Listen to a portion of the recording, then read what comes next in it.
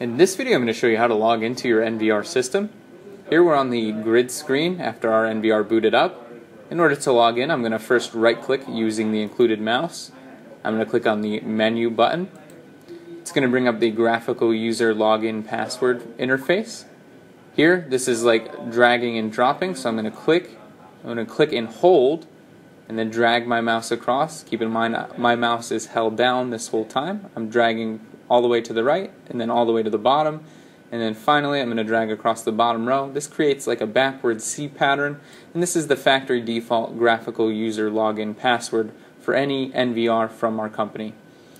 So now we're going to right click back out and show another way to log in.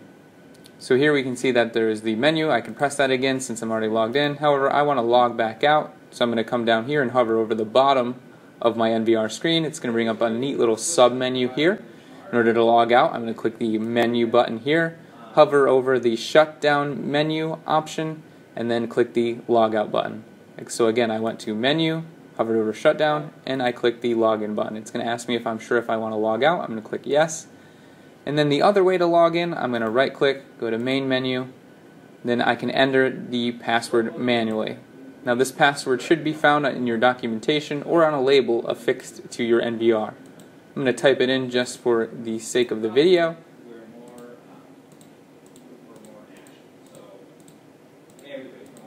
And then you would click either remember password if you don't care to have your system secured for the written password, or you could just click the login button.